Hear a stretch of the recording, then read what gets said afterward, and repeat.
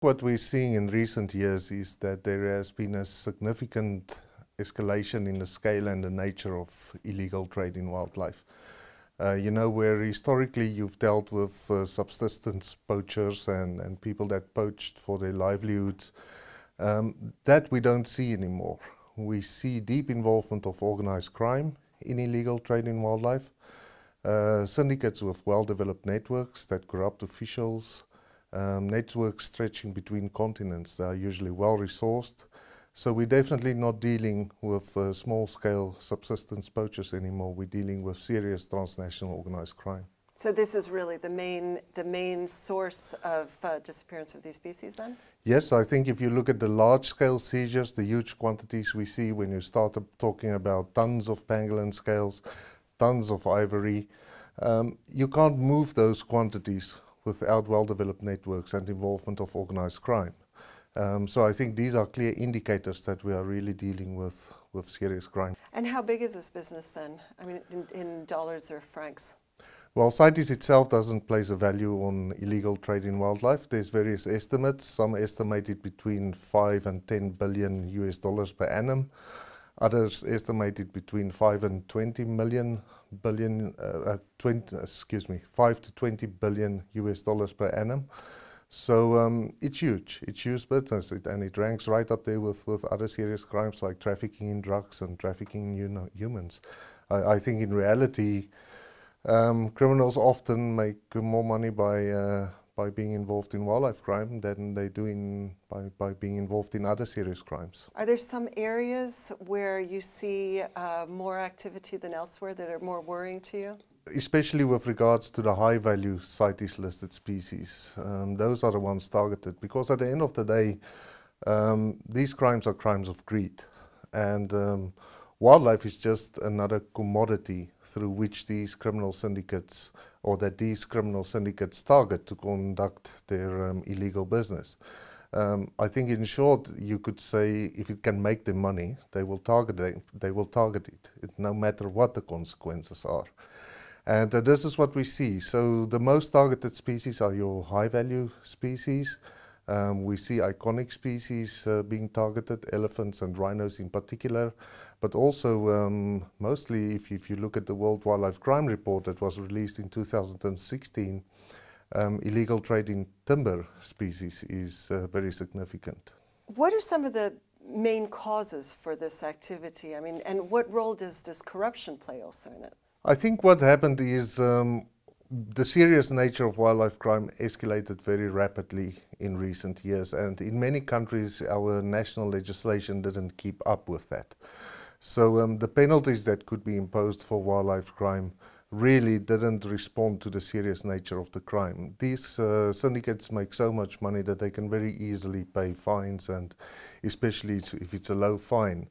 I think what's very encouraging is that we are currently seeing a global collective effort to deal with this issue, and we already saw many countries recently revising their national legislation dealing with these issues, and we see very strict penalties being imposed now for wildlife crime in many countries, and that's a very positive sign. You talk about 25, 30 and more years in some cases for offenders involved in wildlife crime. And those are the kind of things that you need to deter these type of crimes. We're also looking into issues like anti-money laundering. And we currently have a number of programs that we deliver on fighting anti-money laundering. We, for example, have a consortium, which we call the International Consortium on Combating Wildlife Crime. That's a collaborative effort between the CITES Secretariat, Interpol, the United Nations Office on Drugs and Crime, the World Bank and the World Customs Organization. And through this consortium, we put together our unique pool of collective expertise to deal with these issues. And one of the products that the consortium, for example, developed is an anti-money laundering training program. And with this, we train our authorities to look into the money side of things also, because that's where you really hit where it hurts, when you take these organizations' money away from them.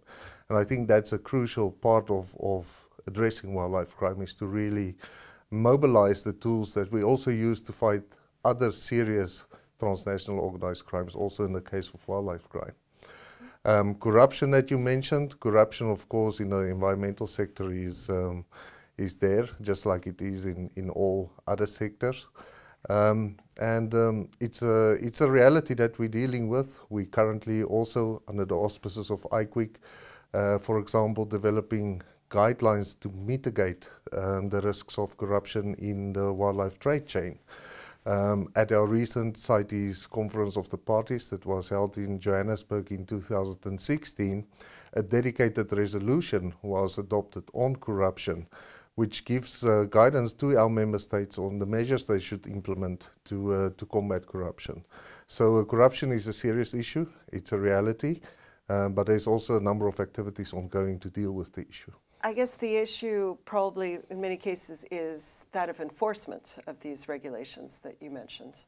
Yes, I mean it's one thing to have good legislation, but that's quite meaningless if it's not being enforced. So I think it's essential, and that's also what we're promoting in the countries that recently revised their legislation, is that they really engage in efforts to make sure that all authorities, national authorities that have a responsibility to combat wildlife crime, that these authorities are well aware of legislation and that they're actually actively working to implement it. There's also a lot of work going on with the judiciary and prosecutions to also strengthen capacity there to deal with the issue. When it comes to actual seizure of these illegally trafficked items, how much are we seeing annually right now? Well, it's difficult to give you a figure on annual quantities. What we have since our last conference of the parties is an annual illegal trade report. The first of those have been submitted by our member states in 2017, last year. And we're currently working with the United Nations Office on Drugs and Crime to analyze that information and to compile the data into a report, which will also give us a better insight into the quantities we're talking about. But we do see huge quantities. For example, if you look at elephant ivory, we have a system that has been tracking quantities there over a long period of time, and in several countries you see seizures of several tons at a time, and added up it adds up to significant quantities. The issue of cultural affinities. I mean, in China, ivory is considered to be a bit of a status symbol, yet it was only this year that a full ban on elephant tusks has come into force. How do you deal with these sort of cultural affinities, especially in a country where their black markets might be somewhat of a legacy? Well, I think it's important that the public must be informed, and probably one of the biggest causes of illegal markets is uninformed people. And this goes not only for Asia, it goes for Europe and all the other continents too. This is really a global problem, and depending on the commodity, there's a market for every type of commodity on every continent. In Europe, for example, we see reptile trade and pet trade as one of the big things. And I think that the big challenge there is the public buy and consume these things because they simply are not aware. And so what we're doing, or what's currently happening, is there's a lot of engagement, especially in the countries that's highly affected by illegal trade in wildlife, to educate the public, to educate the youth on illegal trade in wildlife and its economic, social and environmental impacts. We also have under CITES since our last COP a dedicated resolution on demand reduction that asks our member states to take dedicated efforts, or to make dedicated efforts to implement demand reduction. But of course, that's you don't change beliefs overnight, so it's important also for these undertakings to be long-term and sustainable undertakings, so that you can really create a shift in consumer mindsets. President Donald Trump's two sons are rather enthusiastic hunters who have been photographed taking pictures of themselves with endangered species. And last year, actually, the U.S. administration had loosened its regulations on the import of elephant trophies. How have those moves affected you, and has it also affected your funding? I think what's important to realize is CITES is a convention that's not pro or anti-trade. CITES regulates trade. Yeah, and the convention currently regulates trade in more than 36,000 species of animals and plants, and a lot of that trade has great benefits for conservation of the species. It has benefits for local communities, and so forth. So a lot of these things happen, but actually bring benefits to the species. Like I say, we're not pro or anti-trade. I think the key thing there is when you engage in such activities that you make sure you engage in activities that's legal, sustainable and traceable and well regulated. As long as it's legal, there's no problem.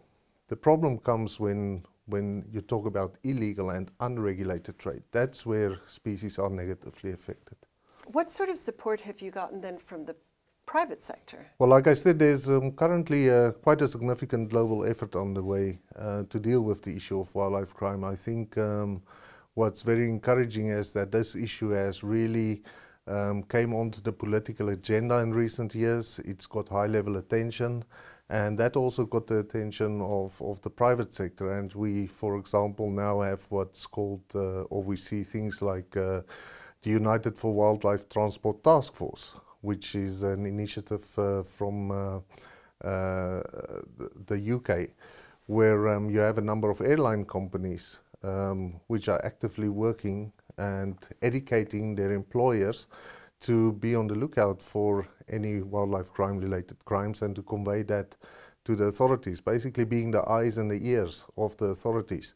We also saw very recently a coalition being formed between internet companies to also address illegal online wildlife trade. Companies like Google, Instagram, Facebook, all now working together to look at commodities that's being illegally advertised and to removing those advertisements. From our last CITES COP, there was a number of decisions, for example, on cybercrime. One of these decisions, or one of the decisions that came out of our last standing committee, which was held here in Geneva last year, is there was a working group formed on cybercrime, which are looking specifically at the issues of illegal trade in wildlife online. What is the role of Switzerland in fighting this trade? How active has Switzerland been? Switzerland is our host country and is actually very active in CITES issues. Switzerland is one of our member states that financially contribute to the activities of the Secretariat, supporting also our work on illegal trade in wildlife. But Switzerland itself also has done some significant work also in the context of Tibetan antelope, where Switzerland, for example, did a lot of work on the identification of illegal chateau shoals and bringing together a workshop together with Interpol last year, and all of that again fed into the decisions that went out to our member states. I understand that there was amongst the biggest seizures of chateau shoals here in Switzerland. Yes, that's correct, and I think that's you know, a good example of where the authorities became aware of these things that were in circulation and actually took action to address it. How much do you work with other organizations? Like I say, through the International Consortium on Combating Wildlife Crime, we very deeply engage with Interpol, the United Nations Office on Drugs and Crime, the World Customs Organization, the World Bank, but also others like IUCN, which work very closely. IUCN, for example, very recently did 2 studies for us, one on turtles and tortoises and one on pangolins. We work with the NGO community, WWF, Traffic. Traffic is currently doing some work for us on demand reduction, which will also feed into our next standing committee. So I think it's all about, it's well recognized that no country or agency can tackle illegal wildlife trade alone. We must all work together, and there's many different pieces to the puzzle. You know, you can't enforce your way out of it. You need to look at enforcement, it's crucial, but you also need to look at things like livelihoods, You need to look at ecosystems and the environmental impacts. And so I think it's important that you bring the collective skills of all these different agencies together to address these issues.